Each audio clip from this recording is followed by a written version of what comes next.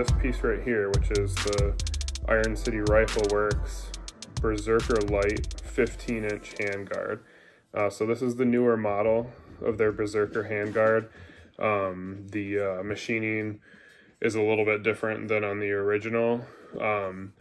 This is a really nice looking handguard, guys. It's super kind of modern looking. Ergonomically, it's real comfortable to hold on to. Though I haven't fully fastened the rifle, installed everything on the rifle real tight yet, but I did take the opportunity to rough fit the barrel on the handguard on just so I could see what everything looked and felt like. And this is a pretty impressive handguard. This is just kind of my initial impressions. The build quality, the finish quality is really good on this. The coating, which is a type 3 hard anodized coating, seems very uniform across the whole thing. If I had anything, I don't know if it's negative to say about it, but one thing I do notice is some of the edges, or not some of it's all these edges on the corners, they are a little bit sharp. I don't really notice it to where it's nothing that's gonna like tear into your skin. It's just it's a bold and aggressive pattern. So like I said, I don't know if I'm not going to say that's a negative, because I think it's by design. It's not like some of them are smooth and some of them are rough. They're all pretty aggressive texture. But it makes for a really good grip on this gun, or on this handguard. So, what might be one person's negative, if they don't like that little bit of too aggressive of a feel and finish, might be another person's positive that wants a real good, positive, firm grip on the handguard. So let's go over some of the features here. Probably the coolest thing about this handguard is actually the barrel nut. And I do have this partially installed. That's kind of just rough fit. I don't have this totally torqued down yet. But this is the barrel nut for the handguard. And one of the coolest features about this handguard is that this barrel nut doesn't need to be timed for the gas tube. You basically just torque this to your desired torque rating, and it's good to go. You don't have to time the flats on the barrel nut with anything. You just tighten it down, and the gas tube's going to line right up based off the port here on the barrel. And it makes a super simple install. Okay guys, so I just wanted to do a little close-up here. This is the 1/2-inch drive, 1 3/16 inch crowfoot wrench that I used in combination with my torque wrench and breaker bar to torque the Iron City Rifle Works LRP barrel. They obviously make these in a full range of sizes. They are meant pretty specifically for barrel nuts, but it is just a typical crowfoot wrench, so you could use it for other things as well if the size was right. The big difference between this and your typical crowfoot wrench is that this is pretty thin. It's a pretty thin profile. So these are, these specific gunsmith wrenches do a great job. And I got this one free 2-day delivery with Amazon Prime. They're $19.99. So from Mentium, they're like $13 plus $3 or $4 shipping. So for a few dollars more, you can get them with a free 2-day shipping from Amazon Prime. I do have links for this below in the description, and they should have all the main sizes that you need for most any barrel nut that doesn't use, something like this, a proprietary barrel nut like this. So if yours has a standard, takes a standard crowfoot wrench, this should do the trick for you. So that's really cool. The fact that you don't have to time this, that's, for a lot of people, timing the barrel nut is maybe the most critical and hardest part of putting together your own AR-15 or AR style weapon.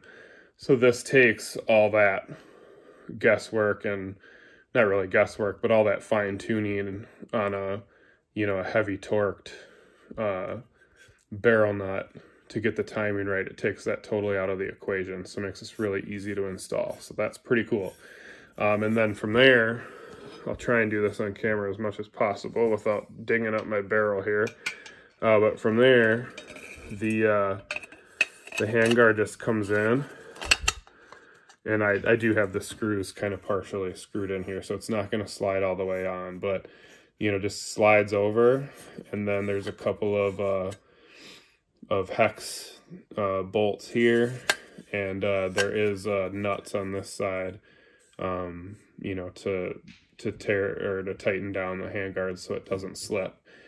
Now, if you're wondering, how does the barrel nut not need to be timed, but the handguard stays where it needs to be?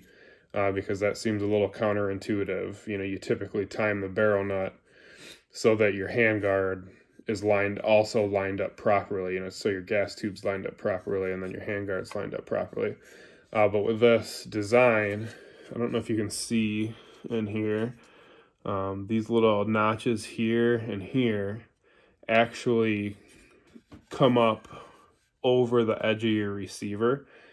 So this thing actually can't twist out of alignment. So it's a really slick design, because there's really no way for this thing to, you know, you don't have to time it, and it pretty much is impossible for it to come out of alignment.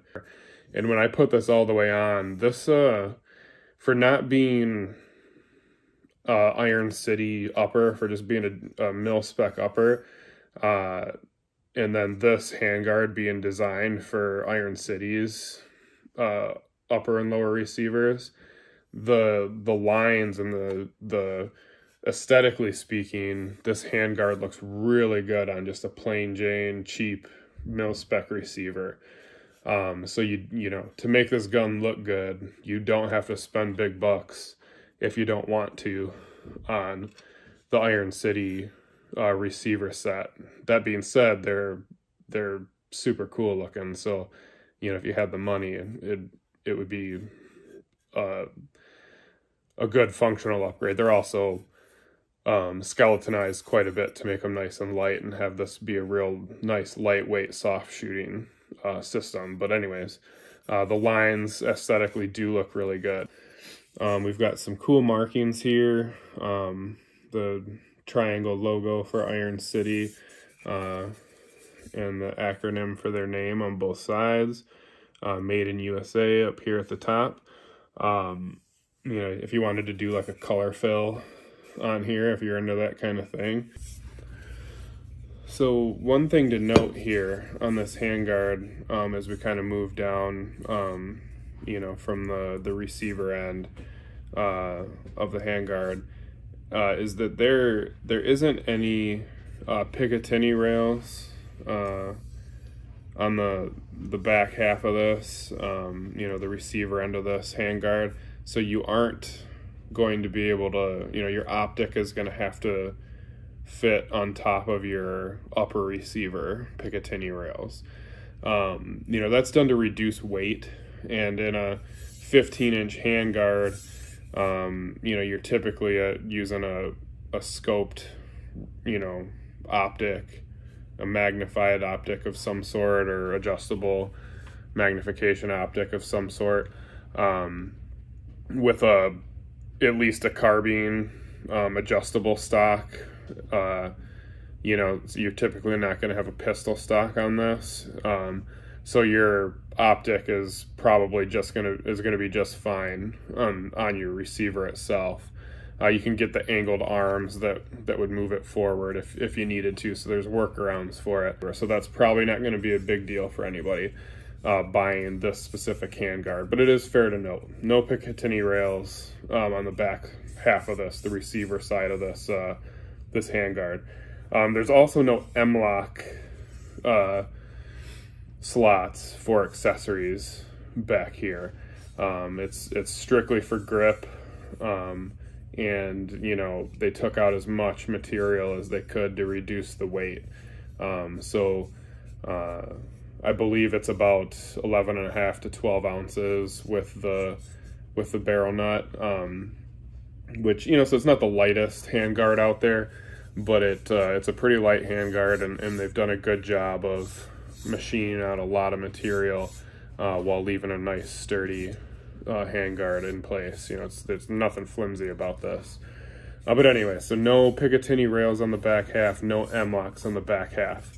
When you get to that front third, you know, as you get out closer to the end of your barrel, the muzzle of your barrel, you do pick up M-lock rails on 3 sides. So you've got it on the side, the bottom, and then the other side. So there's 3 slots for each of those.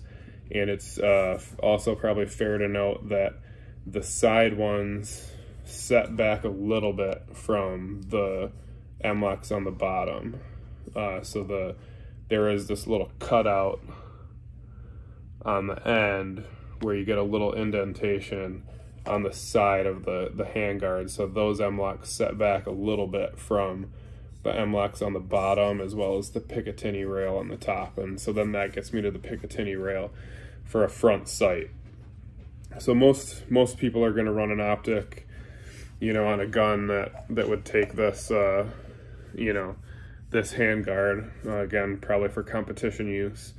But you do typically run backup iron sights, or a light laser, 45-degree offset sights, whatever it might be. You do have a Picatinny section machined into this on the front of the handguard. So, you know, they didn't totally leave you without ways to accessorize this handguard, but it is fair to note that the back 2/3 of this are just for aesthetics as well as grip. And then you can move into your accessories. And they kind of explain that as, you know, most people put their accessories at the front of their gun anyways, out by the muzzle. So, you know, if you put a light on the side, light laser, whatever it might be, or a vertical foregrip off the bottom, or hand stop or something, offset sights, backup iron sights, or whatever it might be on the front of this. So yeah, that's the kind of the feature set as far as accessorizing this handguard. And again, I can't say enough, you know, aesthetically, it's one of the coolest looking handguards out there, particularly if you're comboing it with one of their Cerakoted barrels. You've got plenty of visual line of sight through this handguard, so you are going to pick up that color. So if that's important to you at all, you are going to see your barrel through this to some extent. So that's kind of cool. So yeah, so that's the Iron City Rifle Works Berserker Lite Handguard, their newest handguard model, in the 15-inch. And guys, this looks really good on a 16-inch barrel. They do make a 16.5-inch version of this, and I'd be curious to see if this little shallow cutout here would be enough to safely put the 16.5-inch handguard on a 16-inch barrel. That would be something you'd want to confirm with them before ordering it. But if you're looking for that maximum sight radius and to, you know, cover up, you know, to where your muzzle device is kind of overlapping the handguard, that would be worth checking out. I think it would be pretty close to being safe to use that way. You know, you don't want your handguard to cover up any of the ports on your muzzle device, because you're going to get a lot of blowback and probably damage your handguard and who knows what else. But it might work, it might be close. But the 15-inch does look really good. You're left with just enough of a little gap. You do see the barrel at the end before the muzzle device starts, but it's pretty minimal. I wouldn't, you know, I thought about asking them about the 16.5 if it would work on the 16-inch barrel, but I just went with this. It was a little cheaper, and And you know, I just decided well, I was getting the blue barrel, so the more of the blue that showed, the better. So it didn't become important for me at all.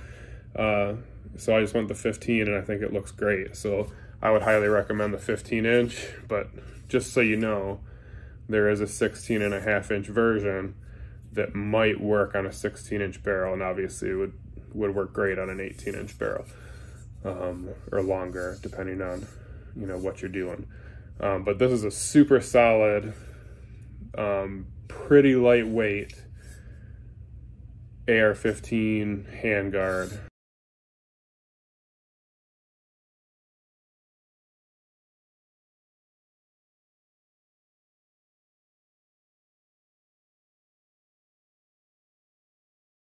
And so now we're going to do a quick install. This is super simple, and I've already got the barrel nut installed because I did the install video for the barrel already, and so that's there. As it pertains to the handguard, the one thing you need to know, or that's a great feature, which I've already kind of talked about, was that the barrel nut does not need to be timed to the upper receiver. So all we had to do was we did our couple of light torques to mate the threads of the barrel nut and the receiver, you know, broke them free, and we got our anti-seize compound on there and kind of cleaned up the excess in between, torquing this down a couple times at 30 pounds, and then we set it to 50 pounds, torqued it, and it's good to go. 50 pounds is what Iron City recommends. You could go a little lighter. You don't need to go any heavier. I think they said, you know, 45, 50 pounds is kind of the sweet spot. And since you don't need to time it, there's no adjusting your torque wrench and going from 50 pounds to 52 pounds or 55 pounds to try and get your gas tube alignment just right. You don't have to worry about it with this. So we just torqued it to 50 pounds and it's good to go. Then we added our gas block and our gas tube in there. We got that tightened down. We checked the bolt carrier was properly able to mate with the gas tube. We don't have any alignment issues.